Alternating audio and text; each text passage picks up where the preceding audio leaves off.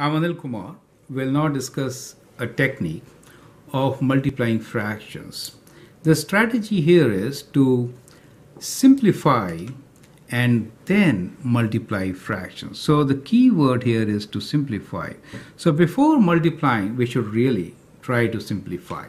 These four examples will help you understand the concept. So if you have 9 over 10 times 5 over 6, what you could do is you could just multiply them, right? As we do for any fractions, multiply the numerators. So if you do 9 times 5, you get 45.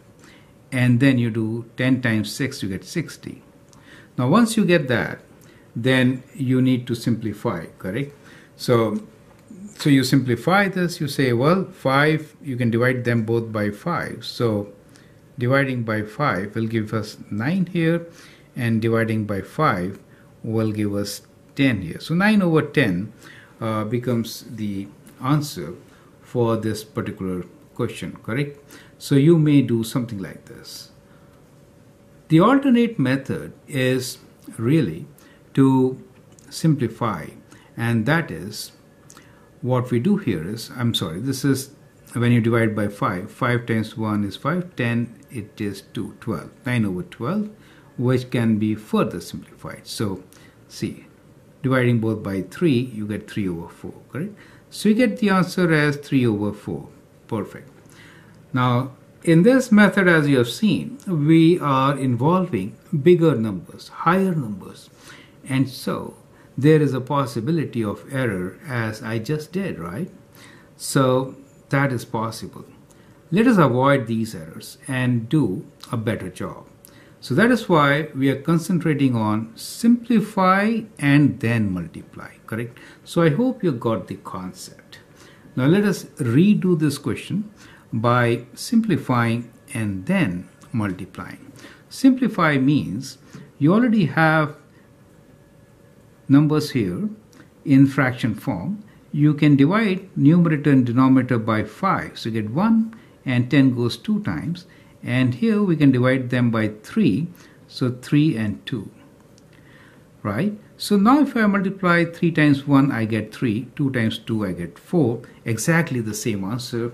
So the answer 3 over 4 is indeed correct, right? So this is the answer we get. So simplifying helps. I hope you got an idea, right? So these are practice questions for you. I'll do one more, okay? So let's do this one. Hopefully this time don't make a mistake, since I'm going to do simplify first. 4 and 12, we can divide 4 by 4 as 1, 4 times 3, okay? And these could be divided by 5. 5 times 3, 5 times 2, and we again get 2 over 3 times 3, 9 as our answer, correct? That is easy. So try to simplify and then divide. So you can pause the video, answer the other two questions, and then look into my solution, okay? So let's continue. So 5 goes 1 times, 5, 5. This is 4 times 3, 4 times 4, and this case the answer is 4 over 15, right? So easy. In the last one here, 5 is 3 times. You don't even have to write 1 at times, correct? And these two could be divided by 2. So we get 4 here and 9 there. So we have 4 over 27 as our answer. So try to simplify and then multiply or divide the fractions, right? So we'll take a few more examples just to practice.